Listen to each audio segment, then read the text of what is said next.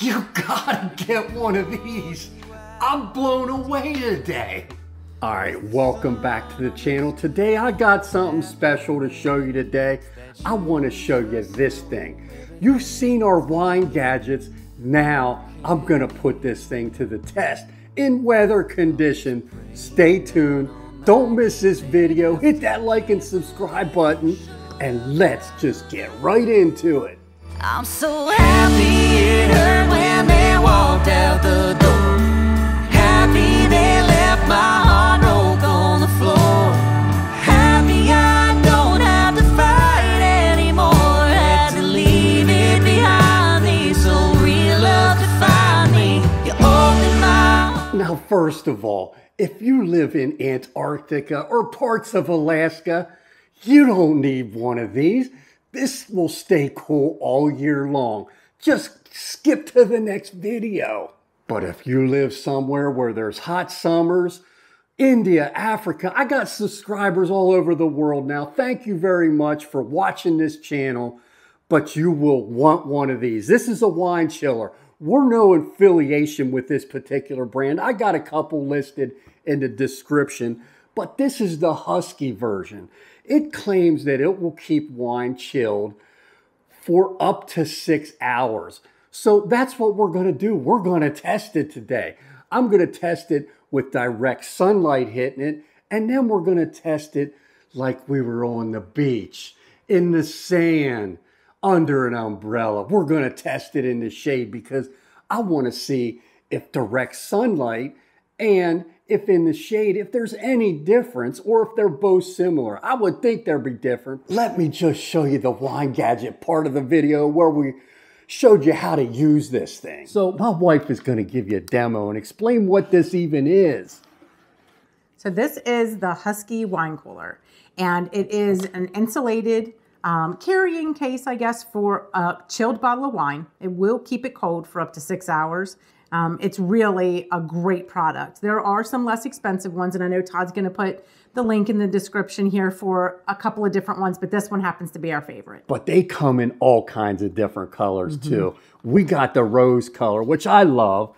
Yeah. And another thing about this is you don't need any ice. No ice needed. You don't have to freeze this thing. You put your cold bottle of wine in there, and it lasts for hours. Look at that. Now, these are insulated, probably just with foam or air, but the reason I like this Huski one is because of the different colors they offer. Look at this. It's like a copper color. I love this thing. And this will hold just about any size wine bottle. It also holds different size champagne bottles. You like cold champagne? But look at the detail on this. I don't know if you can see this, but it's got like a little rubber edge here that just keeps it in there as well. You're not going to see anything in this channel I haven't tested or used, and we're not affiliated with anybody. So we're getting a raw review on this.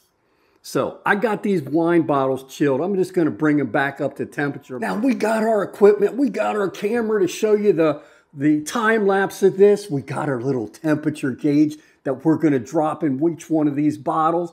We got the one we're going to put in the sun and then the shade. And we're going to put it in here and set everything up. And let's just get rolling on this thing and show you what I mean. The true investment of this will be in how it tests out. Now remember, when you serve red wines, you want slightly cooler than room temperature, usually between 62 to 68 or 15 to 20 Celsius. But then when you're dealing with your white wines, you want them slightly warmer than the refrigerator temperature. Usually ideal 49 to 55 degrees or 7 to 12 degrees Celsius.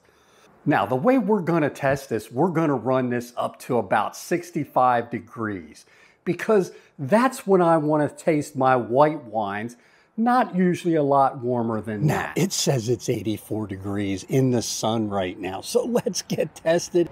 So I got our probe here. We're just going to open this up and put the probe all the way down in the bottom. I want this done from the bottom of the bottle for each one of these. So there we go. Now we're at the bottom. Put this back on and we're ready to start the test. All right, we're all set up. You can see the starting temperature is at 43.2. It's in the sun, it's getting direct sunlight, and the test has just begun. Okay, so now it's the beach day. We got the umbrella set up in the shade. Let's get this other wine bottle in here and get this tested and see how much longer it's going to last when it's not directly in the sun. It's in the shade. So let's put this in here and get our temperature gauge. Drop it all the way down to the bottom. We're gonna do the same thing we did to this one with the other one. There, we're at the bottom. Put that in, and we're set to start. Let's just get to the results. All right, let's start the animation. We got the time in the middle and the temperature on the right. We got the sun temperature at the top, and then we got the shaded below. But you'll see here, when we come up to this 2-hour mark, we've only jumped a temperature of about 3 degrees on this thing. That's crazy. 2 hours and 3 degrees. This thing's working great. So now we're getting up to that 3-hour mark, and you can see we've got about a 4-5 degree temperature difference, but we're going to hit this 4-hour mark, and there's about an 8 degree difference from the sun to the sage. So you can see that sun hitting this does increase the temperature, but it's not that much. This thing keeps going till we get to a 63.7, which there's 64.8, which is our 65 degree we were trying to get to. You can see the sun took 5 hours and 15 minutes. That's unbelievable. We continue on in the shade. We're up to 8 hours and we're still only at the 57.4 degrees. We're not at our target of 65 yet. I could have went another couple hours on this. So you just saw those results. Do you believe that? 5 hours, over 5 hours in direct sunlight using this thing. I was blown away because that sun was hitting this all day in the afternoon heat. And then when I put it in the shade, how about that? I had to stop the recorders because I only got it to 57 degrees. I didn't even hit my 65 degree mark in over 8 hours. I could have probably got 9-10 hours in the shade on this. Again, exceeded my expectations. I will not give this thing up because it is that good. I highly recommend it. Links in the description. Try it out. If you like to sip your wine and it takes you a while to go through a bottle, get one of these. You're not going to be disappointed. 8+ hours. Are you kidding me? It's time to enjoy some blue wine. And don't even ask what kind this one is. And that's a wrap. I'm so happy it hurt when they walked out the door.